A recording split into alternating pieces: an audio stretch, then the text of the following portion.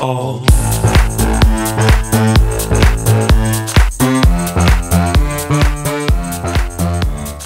Hey guys, my name is Kyle and the application for today is Infiniboard, created by the same guy who created Infinidoc. And if you guys are interested in that, I'll put a link up.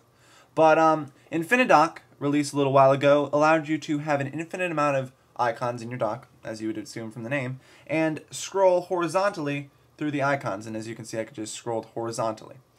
And very cool, very user-friendly, and very revolutionary. Changed the way you use your iPhone.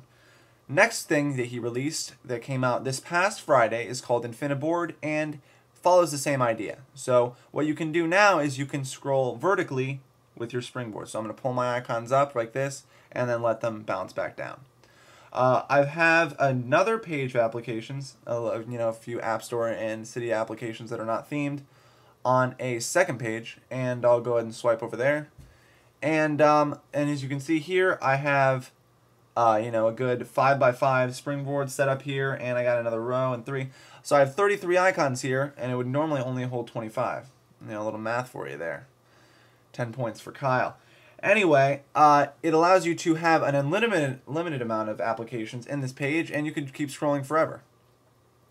Very useful, and as you can see, even though I can scroll vertically up and down, I can still scroll horizontally through pages, and the spotlight is still functioning, unlike in Pogo Blank where it kicks it out. A few nitpicks of mine though are very small, and I do note that this is the first version of this application, and in the coming weeks he will be updating it based on user feedback and so forth, just as he did with Infinidoc.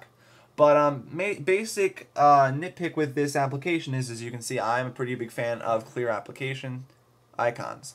And the major issue with this, tweak is that there's a lot of overlapping of icons, and it looks aesthetically unpleasing and is kind of confusing to the eye. As you guys can see, I'll use my cursor.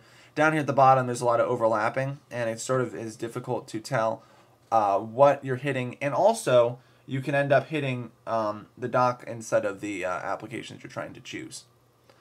In addition to, there is a nice feature of Infinidoc where it snaps to an icon, whereas with Infinidoc you can sort of go half of an icon and it just stays there, which is, I guess it's acceptable, but I think I like the snap to icon feature a lot better because it allows you to have a more smooth and feel like locked in when you're transferring pages and scrolling.